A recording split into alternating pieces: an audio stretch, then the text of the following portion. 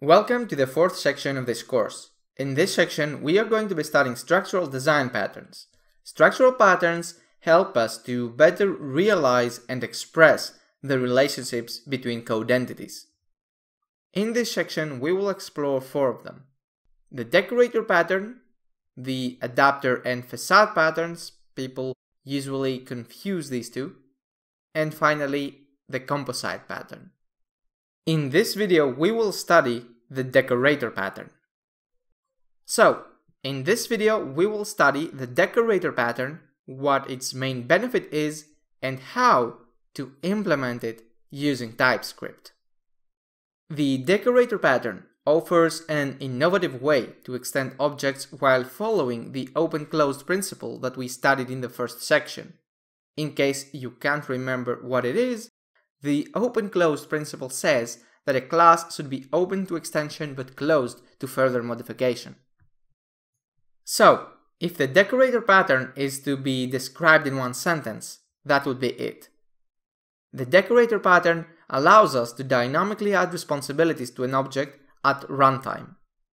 To make this more clear, let's see what the alternative to the decorator pattern is, in order to understand what problem the decorator pattern attempts to solve. Let us imagine that we somehow need to model a computer in our code. We would most likely begin this modeling process by introducing a base class called computer. Then, for any added feature or specification, we would create a fairly distinctive subclass. For example, we would have a computer with a dedicated GPU, a computer with 2 monitors, a computer with a printer, and a computer with a microphone. Now, it's easy to understand the issue that can arise while we attempt to model stuff this way. The problem is that if we need to model a computer with both a microphone and a printer, we would have to create a separate subclass to handle both features. This can quickly get out of hand, and we can easily end up having multiple classes with very long names to represent objects that we may only use in 1 or 2 places in our code, because rarely do these objects get reused throughout the codebase. We are obviously in great need of an alternative. This is where the decorator pattern comes in. With the decorator pattern, instead of having multiple subclasses, we start off with the computer class and create 2 types of subclasses. The first one is a computer component. This is what we call the decorator. The computer component decorator models a feature that can be added to its computer base class.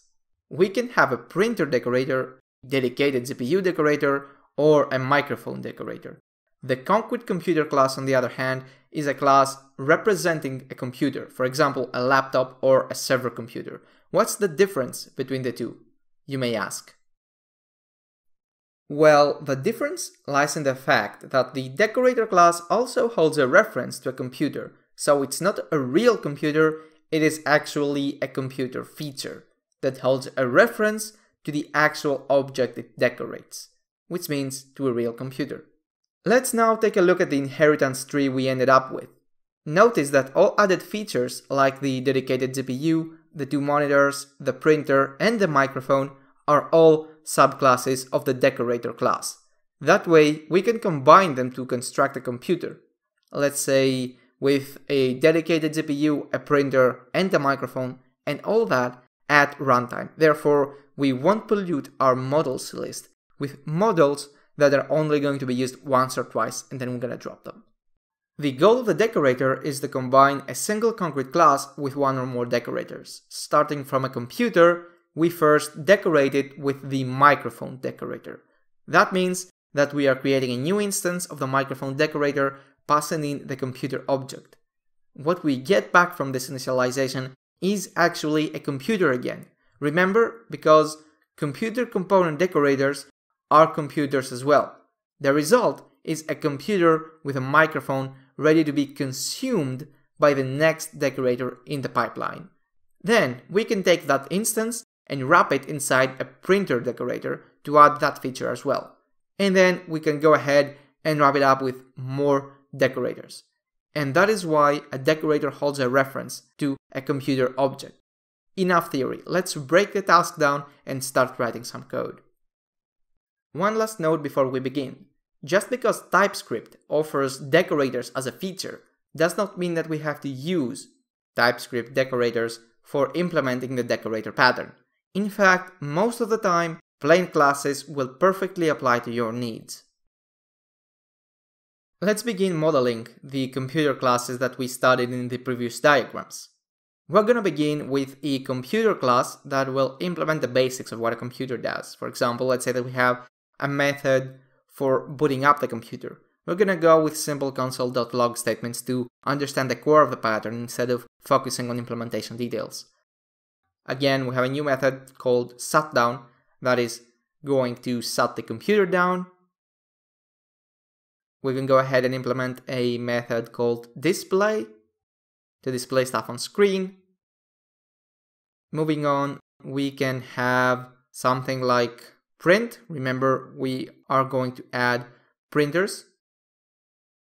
But the default behavior will be that no printer has been found on a default machine that hasn't been decorated with a printer decorator.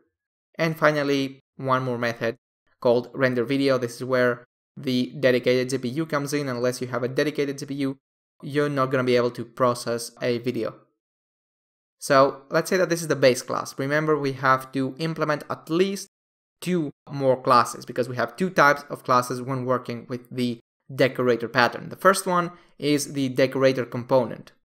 Let's call that class computer component decorator. Of course, this class needs to extend the computer. But that's not the only thing that it has to do. It also needs to hold a reference to the computer. And what better way to pass this reference than the constructor itself? That way, you end up with a component decorator that, in order to be initialized, needs to have the computer instance in its constructor. You never end up with a decorator that has no reference to a computer. One more little detail that wasn't visible in the previous slides is that we have to re-implement all methods using the default implementation that the computer provides. This delegation of every single method of the base class to the containing object is actually very important because without it, we wouldn't be able to chain decorators. Notice the very minor and subtle difference here. We have a class that extends a base class, but then we are going to feed it with a computer object and our class is going to wrap it. We need to delegate all methods to that object because our object doesn't have a valid instance. Just because it inherits from a computer doesn't mean that it's going to inherit all methods of the computer that we pass to it.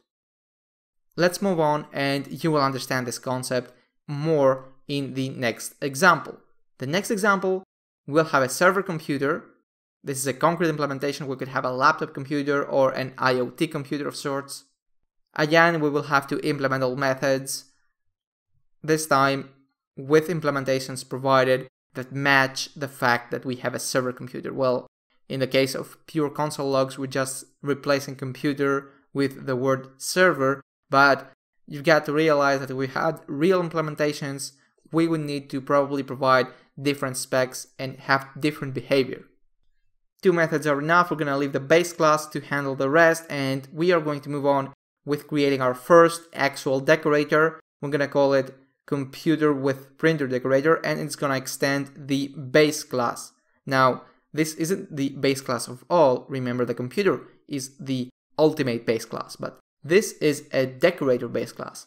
You can't have a decorator extending the concrete class, the server computer, for example. You always have to override and extend the computer component decorator base class.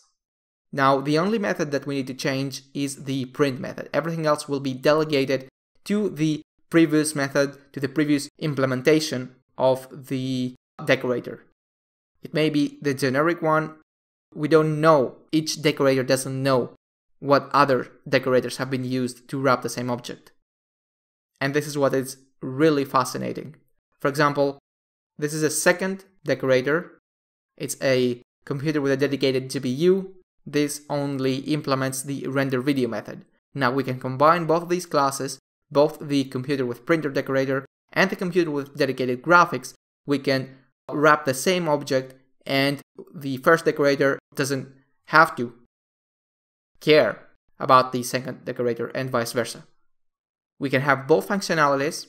The final object will be able to both print and render video, but one decorator doesn't know the existence of the other one. And we can see that if we get an instance of a server computer and then wrap it with the computer with printer decorator. The result is a server with a printer. But now we can take that object and wrap it in a dedicated graphics decorator. The result of all this process is a computer that can both render video and print stuff, and we only needed to create this at runtime. We can drop it, we can never use it again. We do not care. We haven't polluted our models list with a server with printer and dedicated GPU class. We only have an object, and you can see that it actually works. It can do both operations while still being a simple object and not a separate class. This is the power of the decorator pattern. That's all about the decorator pattern.